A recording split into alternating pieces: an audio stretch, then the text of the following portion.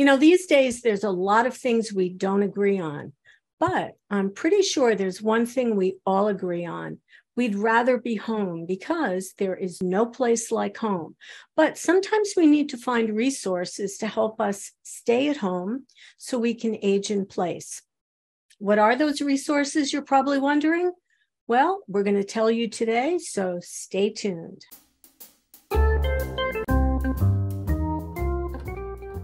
Hey, good morning, everyone, and welcome to Scan FYI.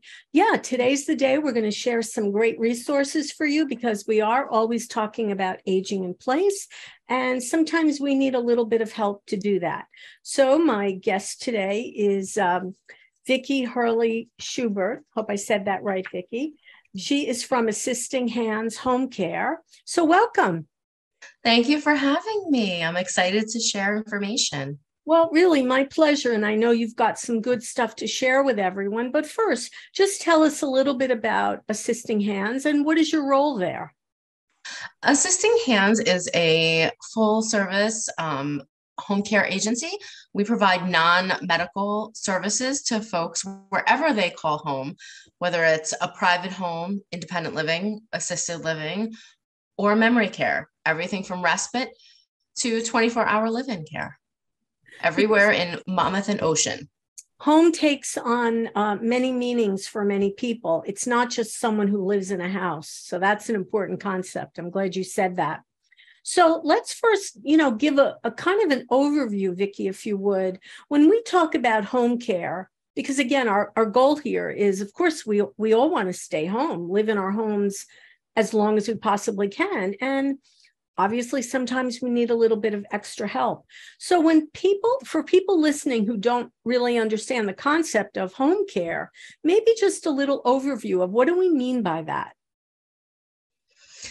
Home care is a broad umbrella. It covers things such as what we do, the non-medical skills that say, here's everything you take for granted. I always describe what we do as everything you and I as able take for granted every day with as taking that morning or evening shower, all of our personal hygiene, brushing your teeth, putting on deodorant, getting dressed, putting your socks, shoes, shirt, everything on. Even just the simple act of getting out of bed safely. Right, safely. Exactly. Because if you're impaired in any way, and when I say impaired, that could be you've had a long illness. Illness is in the forefront now with post-COVID recovery, pneumonias, things like that really take a toll on the body, or you've had a surgical procedure and it's a little difficult to move around. And you try and get up. And I always say, I had surgery recently, and those first couple getting up were tough. It was a chore to just even think about how to swing your legs over and get up. Particularly after surgery, you've had a ton of unfamiliar drugs, anesthesia. So we want to keep everybody safe in their home. Even that midnight trip to the bathroom can be treacherous sometimes. Yes. You're half awake, or if you're impaired with, Parkinson's, Alzheimer's, anything like that, it's treacherous in the middle of the night. So we help with all of those things. Now, there are other facets of care in the home. There's the skilled nursing, which, we get a lot of calls going, I need a nurse. So there's a difference between the levels of care. Right. So we have home health aides. And then there's the skilled nursing. So those are medically inclined folks. Think wound care. Your visiting nurse after a hospital stay or a stay in rehab. That's what skilled care is. They take care of wounds, ostomies, trachs, all of those things. The complicated stuff where there's wound dressing changes or something to do medically inclined. That's above and beyond your everyday activities, your activities of daily living. Right. And that all makes perfect sense. Yeah. You'd want someone specialized to take care of that. Yep. Absolutely. And there's also other folks under the home umbrella, such as hospice. Now, hospice, not a death sentence, it's a connection to resources. I know we're going to be talking about how to connect people to resources, and hospice is a wonderful service. We work hand in hand with our hospice partners and support the work they do. Hospice is for anybody who has a terminal diagnosis and an expectancy of 6 months or less to live. But we have clients who've been on hospice a couple years because they go on hospice, thrive, and have an upswing with the extra services and attention that hospice brings, such as the nurse coming regularly. Yeah. I've heard. And you can go on and off hospice as many times as you need to. There's no limit. And, when I hear people, with these diagnoses, cancer, later stage Alzheimer's, Parkinson's, COPD, CHF, I always suggest, have you had a hospice consult? Because it opens the door to so many things, such as the chaplain services. And when I say chaplain, I don't mean, it's counseling. Yeah. Whether it's psychological, spiritual, whatever you need, they will support you. Plus the additional aid service, because with hospice, you get an aide that comes into the home to supplement a private service such as ours. And then you can get links to equipment. So say you need that hospital bed, incontinence supplies, food thickeners, all of that becomes covered under hospice, and you don't have to pay out of pocket anymore. And people don't understand that. And they're like, wow, because a lot of those things were not covered by insurance. But once you go on hospice, which is covered by Medicare, 100%. Different situation. It opens the doors. I think there's a lot of people that when you say hospice, they think, well, I have to be in the hospital, but clearly not. You can have access to all of that in your own home, which again, you're still home. There's no. You can engage hospice in the hospital. Say you get a diagnosis, you can engage it, and then hospice can arrange for you to come home. Whatever your wish is, hospice can make that happen. And there are fantastic, fantastic resources. Some of the best people I know in the healthcare industry are the hospice folks. They are truly angels on earth. I have so much respect for what they do. I feel like that's the height of compassion to be in a hospice worker. Hospice and, believe it or not, a home health aide, because I learned it from firsthand experience. My journey into this industry was my mom had in-home care 24 hours a day the last 3.5 years of her life. And let me tell you, those caregivers that cared for her were doing a job I was not built for. And the compassion and love they showed to my mom was incredible. And it made her last years more comfortable and safe. And, I could spend quality time with her as opposed to being her caregiver. And that's a gift that home care, whatever you need gives you. Is it protects that relationship of parent and child, and it gives the parents the gift of dignity. Vikki, you bring up a really good point here, is that listen, I'm probably like you. I don't think I'm built for that either. And not everyone is that able to take care for someone at home. And the point of it is that not to worry, because there's these marvelous resources in the community, and that's exactly what they're there for. Exactly. So that allowed you to just have you and your mom be together, and took all the burden of the other part of it off your shoulders. Exactly. And also there's the professional side, as we were talking before about someone post-op or who has Parkinson's, what have you. The caregivers from a professional agency are professionally trained, because there is a way to move people and assist them. What the caregiver does and the way they do it is differently than a a family member because they've Right. been There's the correct trained. way, and then there's the other way. Yeah. Yeah. Exactly. You could definitely, as a family member, if you don't know how to do this properly, you could hurt yourself and the person you're caring from. So not Exactly. always the best idea. But Vikki, what about people who, maybe they're home after surgery or whatever their reason, but again, you're home and you there's some housekeeping that might need to be done, or who's going to make breakfast for you, that kind of thing. So how does that work out with the home care situation? The home health aide can do all of those kind of things. So again, the things we take for granted, getting up in the morning and making Making your that cup of coffee, Yeah. eggs and toast. The caregiver can cook meals. I always tell people they're not CIA trained chefs. You're not going to get Chateaubriand, but you'll get, they'll cook you the basics, chicken, ham, eggs, salads, anything that's usual and customary, they can help you with.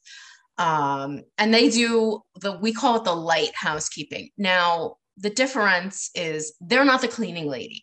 They're not going to get down on their hands and knees and they're scrub not the going to grout. do your windows. Don't. Exactly. Yeah. They're not doing the baseboards. If they help you shower, they're going to wipe down the tub, clean up the bathroom. After you do all that grooming, the simple act, brushing your teeth. For someone with, cognitive ability, holding that brush and going is difficult. The caregiver can help with that. They'll clean up the sink. They'll clean up the counter. If there's an accident, if someone's incontinent, they'll clean that up. But they're not going to be doing the baseboards. They're going to do, I coin it basic home sanitization. Okay. They'll wipe things down, run the vacuum cleaner, run the Swiffer, change the bed linens, which is, huge. Do your laundry, all things like that. But, for the heavy duty, like that, that's a big deal. That is a huge deal. When you're not. Oh, exactly. Having someone. We've gotten calls. Yeah, that's a big deal. We've gotten calls, grandma fell down the basement steps trying to do the laundry. Or another one, we had a case where an elderly person was going out to take the garbage out. How simple is that? You take the can and bring it to the curb. We take it for granted. Very simple on the surface. But if you're trying to juggle a cane, a walker, a rollator, or your balance is off in any way, taking that garbage can to the curb is treacherous. We had someone take a fall at the curb, broke their hip, and they were there for an hour until someone saw them because they had no way to call for help. And a caregiver can do all of that for you. So the point is that they're making your life comfortable enough and easy enough so that you can stay home, and maybe you're recovering, or maybe, so do people have home health care for typically like X amount of time per week? I guess it varies based on your needs. Yes. We call them cases. Each person is different for their needs and acuity. We have everything from 4 hours a day, several times a week, all the way to someone who has a 24-hour live-in where a caregiver lives in the home with them because that's what they need. We see a lot of overnight cases too, where someone needs someone who's awake in the home overnight because someone tries to get up and go to the restroom and they're not steady and they've had falls. So there's all kinds of different home care service that can be provided.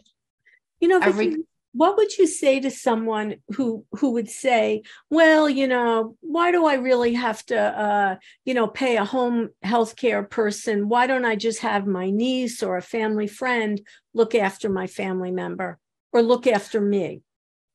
There's a big difference. There is. And it really honestly depends on the acuity and person. If it's so many people are caregivers and they don't realize it. If you're looking after a loved one and you're helping with things like setting up their pillbox, doing grocery store runs, taking them to a doctor, picking up prescriptions, that's all part of caregiving. You're a caregiver and you might not even know that you might not know it. But when it comes to the nitty gritty stuff, the personal care, the grooming, the post-op, having a professional on hand is always a great option because it's a professional. They've been professionally trained how to do it, what to look for, how to move you. And it protects that relationship, that dignity. Would mom want you giving her a shower? Yes, she bathed you when you were a baby and she saw your naked tushy. Do you want to see mom's naked tushy? And does she want you to do that for her? That's a good point. You do want to preserve the dignity of everyone. Yeah. And the society has changed, where we used to be a caregiving society and you had the multi-generational home where the children were expected to take care of the elders. I look at myself as an example. My mom, I grew up in a multi-generational household. My mom took care of her parents as they declined in health, both of them and her husband. But when after my dad passed, she looked at me, and the day after he died, we were in the attorney's office and she was buying long-term care because she was smart enough to know things had changed in a generation. It was no longer, the stay-at-home parent model is less common than it was. She knew my husband and I both needed to work to support our household and our mortgage. So she was like, I don't want you to have to choose between a job and paying the mortgage and caring for me when the time comes.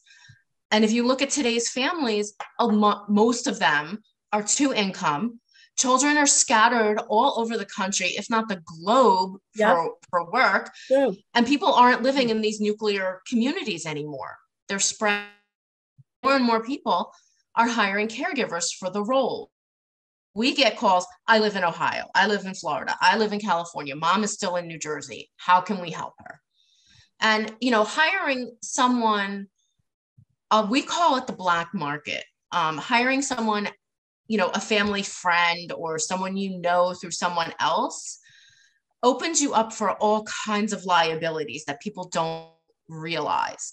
So, what you're going to pay through an agency is probably a little bit more than hiring someone on your own. Although I have seen, and it frightens me to death as a caregiver, signs on the side of the road, caregiver, $25 an hour cash in home for a family, desperate for a caregiver. And I'm looking at that sign going, oh my God, how do you know who you're hiring?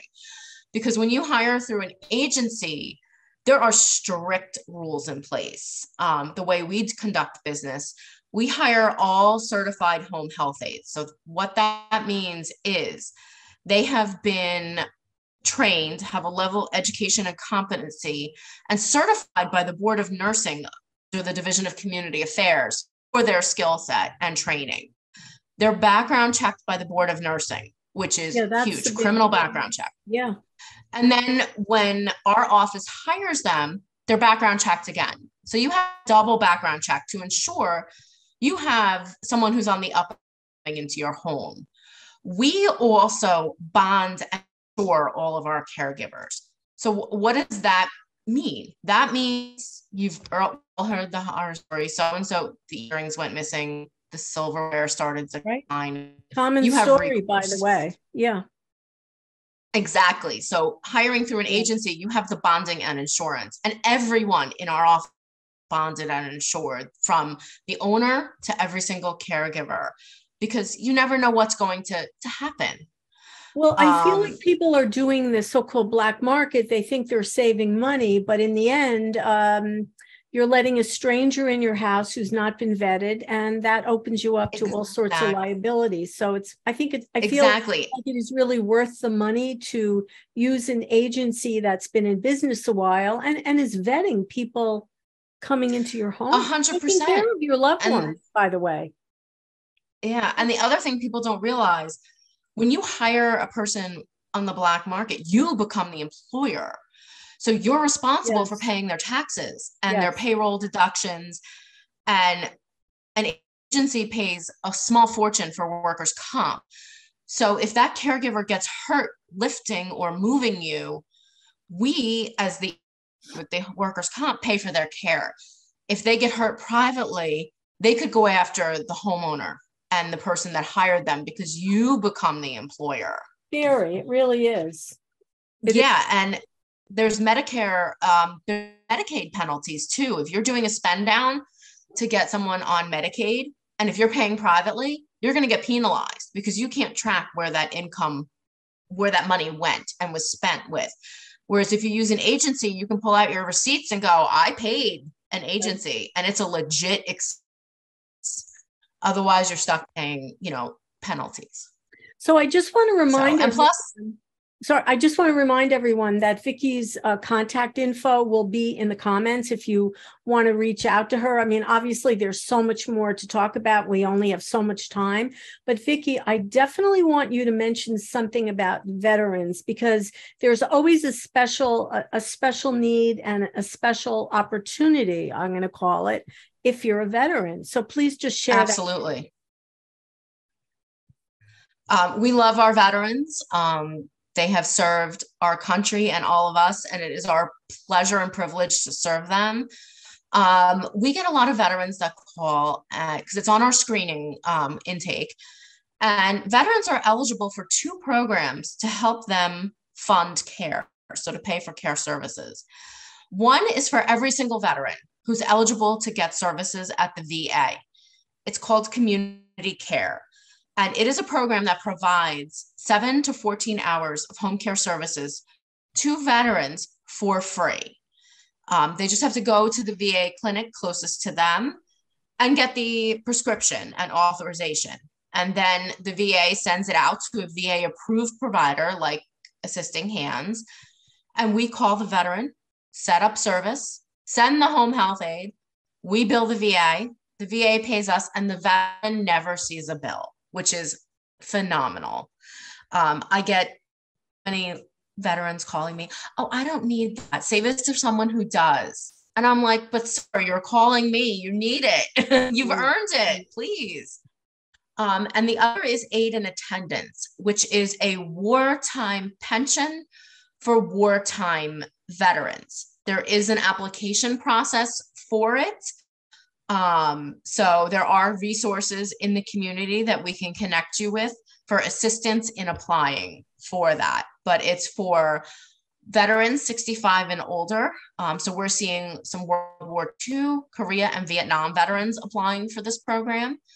It just requires 1 day of service during wartime, plus 90 days of continuous service.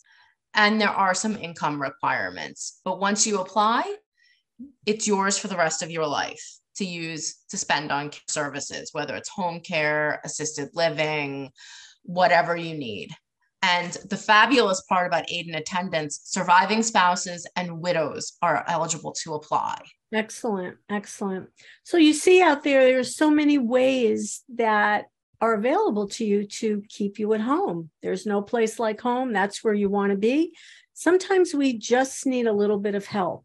And so we've been talking to Vikki Hurley-Schubert from Assisting Hands Home Care. And I think, Vikki, I think you've shared a lot of great information. And again, for anyone who wants to reach out to Vikki to find out more, what you might be eligible for, her contact info is on the screen and in the description. So I'd say feel free to call her. She's a great resource of all kinds of ways to stay home, age in place.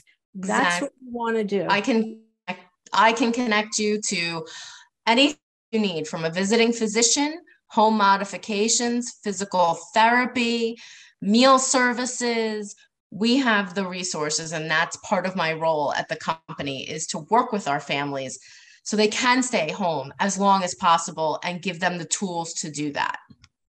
Well, thank you so much, Vikki. It's been a pleasure speaking with you today. Thank you so much for having me, Andrea. It was a pleasure. So remember out there, if it's important to you, it's important to us. I'm Andrea Tarr, and we'll see you next time on Scan FYI. Bye, everyone. Bye, Vikki.